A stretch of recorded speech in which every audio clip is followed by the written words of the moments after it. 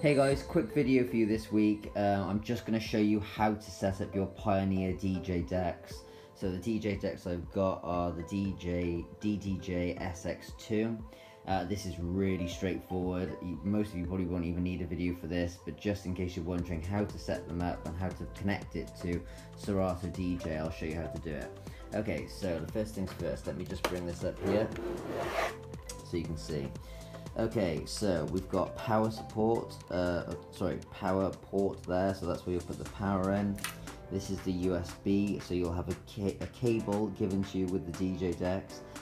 One end will be a USB, the other end will look a bit like that, so you can see it here, like this. That goes in there and then connects to your computer. As you come along, you've got a mic port there, so if you were to connect your mic to the DJ decks, you do it with an XLR cable, which is like, the other end has got three. So an XLR cable, one looks like this, the other end looks like this. I'll show you quickly. The other end looks like that, and you can connect this kind of cable to a mic port, and then this is the end that you'd put into that slot I just showed you a second ago. Let's just put that back in there. Okay, so you would connect your mic port, the one I just showed you with the three ports would go in there. You come further along, you can see this is a section where you connect your speakers. Again, I use XLR cables, so I connect the right speaker there, the left speaker there, and then you can just connect the speakers that way. If you've got a subwoofer, you will often have to do this. You'll have to take, say if you'll have to connect the subwoofer to either the right or left speaker. And what will happen is the cable will go from the DJ decks into the subwoofer, then out of the subwoofer into the speakers. Okay, so you'll do that on the right or the left, so either out of the right into the subwoofer into the right speaker, or out of the left into the subwoofer into the left speaker. You can also use different connections. I think that's called phono you can use. I would suggest XLR because it's just better, chunkier, better quality.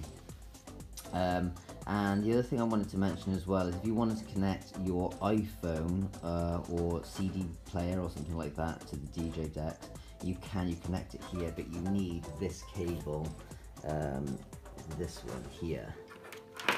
Okay, so what you'll find is it has two cables at this end. I've actually forgotten what this cable is called, but you'll be able to find it easy enough. And it's got an aux cable at the other end.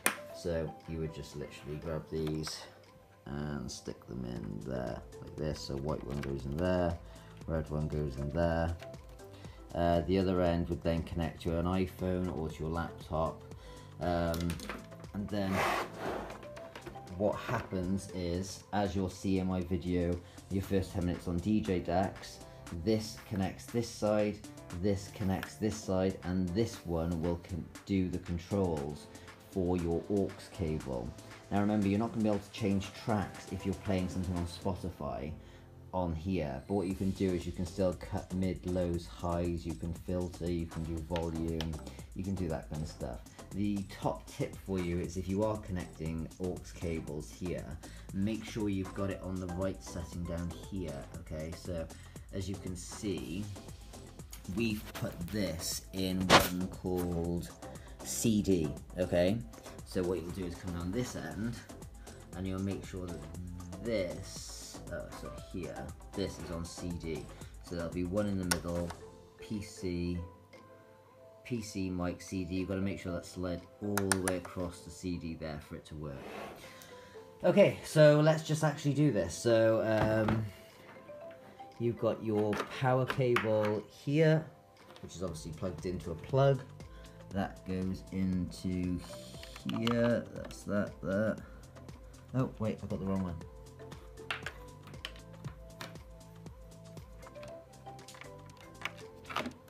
No, it was right. Yeah, so that goes in there. As soon as you've done it, the power will come on and you'll see everything light up and start flashing. If it doesn't, it might mean that you haven't turned it on, which is this button here. I'm kind of going upside down here, but you can see it says on. You click it on like that and you'll see it light up. Okay, so that's on. The next thing you'll do is connect the speakers. So I've just got one, I'm not going to connect both for time, so you just stick that in there like this.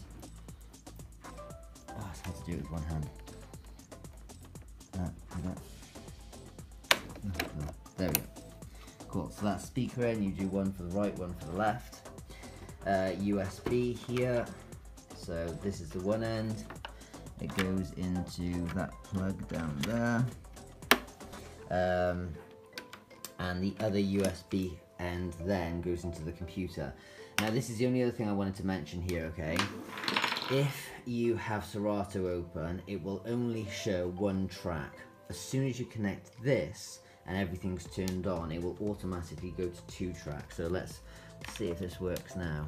So that clicks in there like that, and it should register that there's DJ decks in it. And there we go, it goes to 2 tracks. And at that point, that's pretty much everything, guys. Oh, the only other thing I wanted to mention is, obviously you're going to want to connect headphones so you can queue up tracks properly. And you want to get this, an aux cable, or you can get one of the ones with the bigger aux cables, and this goes in the front here. So that hole there is obviously for the bigger aux cable, and then this one here is for the smaller one, so you plug that in. And that's everything. So you've got mic, and that's all you have to do. Power, connect it to the computer, connect it to the speakers, plug your headphones in, and you're good to go. And then you can literally drag songs in, and you're ready to go. Everything's ready to go. Yeah, cool. Okay, hope that helped. Now you've set up your decks and you know everything's working. If you have no idea how to use this here, check out my video, your first 10 minutes on DJ decks. I'll put a link under this video, and I'll put a link on the screen as well. If you really want to know how to become better at DJing and you want to learn more, I've got a full course called beginnerdjlessons.com. If you go there, you can download my full DJ course, and you can learn everything you need to know, from not having a clue what any of this stuff does, right up to advanced mixing techniques, perfect beat matching, and everything. If you're interested, come and check it out. And it teaches you everything you're going to need to know about DJing to go and do a full DJ session somewhere, in a club or at a wedding or anything, or at your friend's house.